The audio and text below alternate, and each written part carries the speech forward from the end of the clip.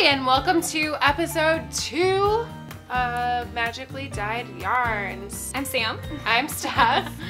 And this is the channel where we talk about our knitting, crochet, and hand yarn dyeing experience. And every other random thing I decide to throw in. Loud noises! Yes, and there will also probably be some Disney related news every so often because that's the whole theme of our shop is it's Disney themed yarns. So don't forget to like, comment, and subscribe to our channel, and also look for us on Instagram, Ravelry, Facebook, and also please help support our channel by going to our Etsy shop and picking up your own magically dyed yarn. And all of those links will be posted below. Special thanks to Chris from My Disney Addiction Podcast, who's been editing our videos. He's been adding all the super fun clips in. Yes, I think it's really funny. It makes them really enjoyable, even for those of you who don't knit or crochet. Yes, and as you saw our special guest from our shop update, if you haven't checked our shop update yet, you're in for a treat with our 2 other little magical princesses. Yes. All right, her princesses. Yeah, my prince and my princess were not in the video. Let's get down to the nitty-gritty. All right, so let's get on with our updates for today. Yes, so we're gonna start off with finished objects. I actually have 3. I'm very excited. But you have progress, so it's okay. First one I'm gonna start with is my socks. So these are my Hermione's Everyday Socks. I'm Hermione Granger. They are made with just some stock yarn I had from Hobby Lobby. And it is the pattern is by Dreams in Fiber. I really like this pattern. It's very easy for if you're beginning if you want something extra from a vanilla sock. I made them on US 1 2.25 milliliter needles, 9-inch circulars. I don't know if my gauge was different, but I definitely have one sock that is longer than the other. You done messed up, Aaron! Some people's feet are different sizes. It's great. Yeah, I don't know if my gauge was off. I did make I made 3 other pair of socks in between the 2 of them. So I think my gauge just might have changed. All right, and I'm always really confused. Why do you put socks on here? Oh, so these are sock blockers. So this is if you block your socks. I usually don't. What does that mean? It helps them hold their shape. It also brings out your stitches. My next finished object, which I will show you because I don't think my sister-in-law watches our channel, which is totally fine. But she is having a little boy at the same time I'm having a little girl. We just found out. Oh, yeah. Very excited. But I made her a blanket. So That's very I really love this pattern. It is the Pretty Ripple Baby Blanket by Lauren Brown. It's very easy. It works up very, very quick. I love the colors that I kind of wanted. She said she was going to do green, and then she decided not to. But that's okay because I love the way that all these, so I used a green, a cream, and a gray. And again, this was the Yarn Bee Baby from Hobby Lobby. And then I used an eye hook. However, in the pattern, it calls for 2 skeins of each color. However, I only ended up using 1 skein, so I don't know if maybe it's supposed to be 2 yarns held together and it just wasn't in the pattern, or if I just crochet really loose. But I love the way it turned out. I hope she's really excited to get it. I'm really excited to give it to her. I love making baby blankets for my nieces and nephews. Then my last finished object. I finished my Oakley Slouch. So I used our yarn from Magically Dyed Yarns. This is the Dreams Come True color sock set. So it's got Dreams Come True colorway and then our Dreamer contrast scheme. And this is the Oakley Slouch by Rebecca Langford. And I love the way it turned out. I love the way this striped up. It's so pretty, and I love the way that the purple just goes perfectly with these colors. It really does. Yeah, and I'm happy because I dyed this one and it didn't quite turn out perfect, which is why she ended up. Yeah, but I love the way it turned out, and I love that we can show you. I love that I can show you guys what our yarns knit up like. Yeah, that's really cool to see. Yeah. All right, so those are all of my finished objects. We will be posting pictures of those on our Instagram, so again, make sure you go follow us. So I made a little bit of progress, but this is a huge, giant knot right here, and the string is super thin, and it's probably gonna break, and I should just cut it, but I'm gonna try to get it out first. And once I get it out, it should go pretty smoothly after that. I posted the picture on Instagram a while back now. about where we were, and I saw that it was super uneven. It made me really mad, but you know what? I'm just gonna keep going, and I'm gonna hopefully finish this by the time we shoot our next video and post an update on our Instagram, because Instagram's super easy to do. Alright, so I am done with my leg and gusset decreases on my Battle for Hogwarts sock. I've always wanted to use that spell. Yeah, so I love this. I love the way it's turning out, and I love the yarn. I wanted it, so when I saw it, I wanted it to look like the flashes from the wands, like against the castle. Okay, yeah, I could see that. So that was what I was going for. And then again, this pattern is Battle for Hogwarts by the Crazy Sock Lady Designs. And then my last work in progress, I started my Screppa, my cowl. That's so cool looking. And I love the way that this is working out. I did take this out about 50 times to try to learn how to do a brioche knit. Which is not bread. It's not bread. No, it's not brioche bread, even though, hey, brioche burger buns.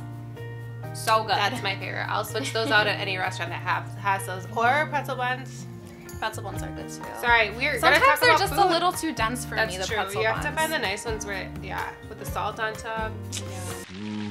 Hamburger. We have a Ravelry page where we have all of our projects and all of the patterns to what we're working on.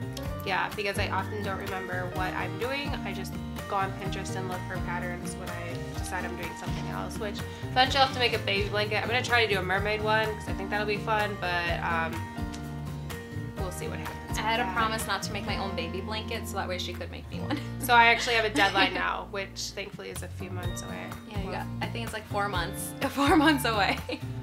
We'll see. Summer's getting That's busy. okay. Yeah. I'll do it on the airplane if we take our Florida trip. Oh yeah, we're going to Florida. She's going to Florida in Go to September. Disney. She's going to Disney World. So we'll take lots of pictures. Jealous. We're staying, I don't know, at one of the... Old Key West, right? Yeah, Old Key West. Chris was just looking at pictures of it today. It is so cute. So Old Key West is Disney's first vacation club, and it is absolutely adorable. They upgraded everything, and so I would never have guessed that it's their first because it looks so nice and the pool looks amazing, and because we have the two littles, like we're only gonna go to the parks a couple days but want to check out like downtown Disney and hang out at the pool and make it more like a chill vacation versus like what we typically do, which I won't get into today.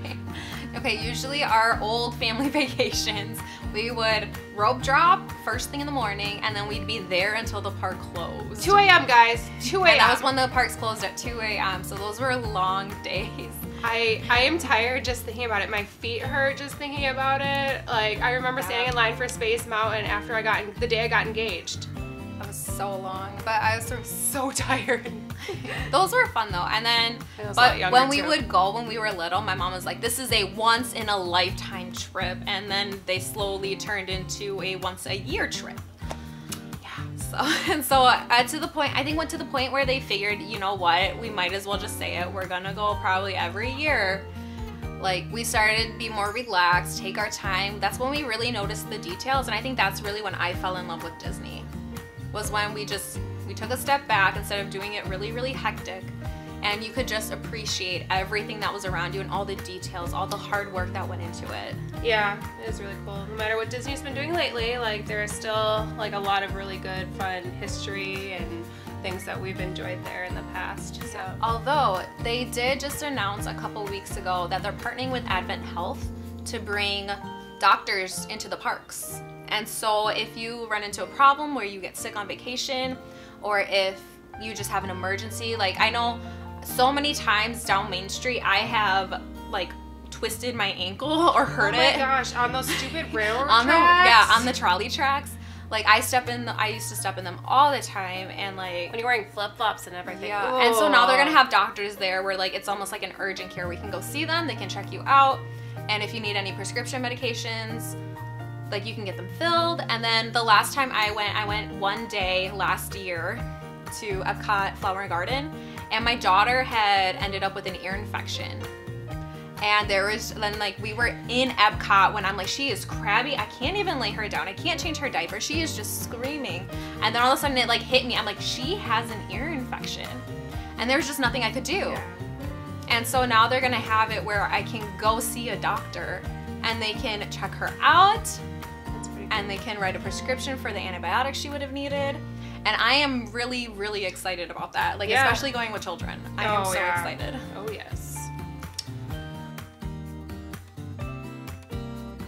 All right, so I'm not ignoring her. I'm just really messing around with this big giant knot. I got most of it out the other day. I'm pretty proud of myself. Yeah, I'm like picking. So we're gonna show you our new yarns that we are. So we have a shop update That came out. It'll be today when this video releases. Oh no! No, It'll be Tuesday. It'll be on the 1st. Just kidding. This comes out on a Friday. I don't know my days. So you should have already seen our yarn, checked it out, but we're just gonna remind you how beautiful it is. Ooh. So these are our new colors that are gonna hit our shop on June 1st. If you wanna learn more about them, we have a shop update from last week where we talk about the names, kind of what inspired them. It is summer, Blizzard Beach inspired.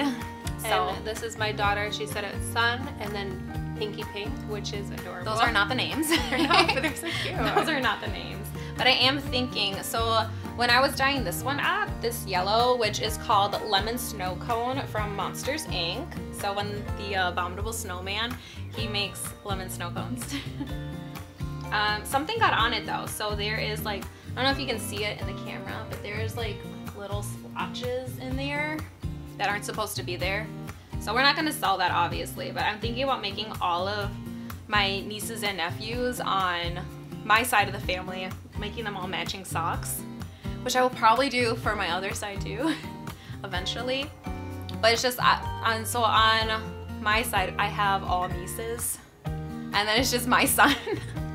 I have one nephew, almost two. I'm gonna have 2 nephews soon on the other side, so I have to try to figure out a color. I think this green is really pretty. It is really pretty. I think this one, maybe. Maybe we'll come up with a new color that'll like even better. I don't know, you gotta stay tuned. We already have our July July colors planned, so I'm excited about that. And guess what, guys? We got a pan. Well, we're getting a pan. It should be in by the time this video releases. But I'm so excited because every time I'm like, ooh, I really like this. Let's do this. She's always like, we can't do that. We stock dye. Like, that's not gonna work. So we kettle dye. Whatever. Yeah, we Stock kettle pot. dye. So we use pots, and it's more of like a dip dye, which is really great for these like single colors. But when, I mean, you can do like other colors. Obviously, we have. Yeah. But it's just much easier if you get a catering pan. You can dye more skeins at once, and you can also make it's easier to separate the colors throughout the skein in a catering pan. Make sure you grab our Italian summer sock set before the end of June because it will be gone.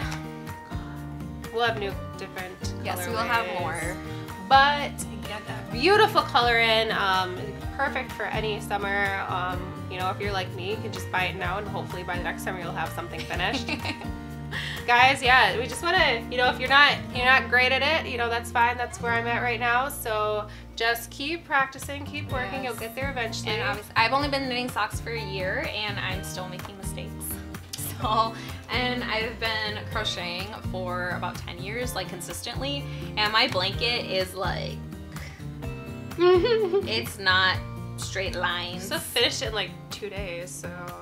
But anyways, we hope we can encourage you to just keep trying, just keep going for it. People usually love handmade gifts anyways, and so even if it's not perfectly straight, or if it's not perfectly round, or anything, like people are still gonna love it.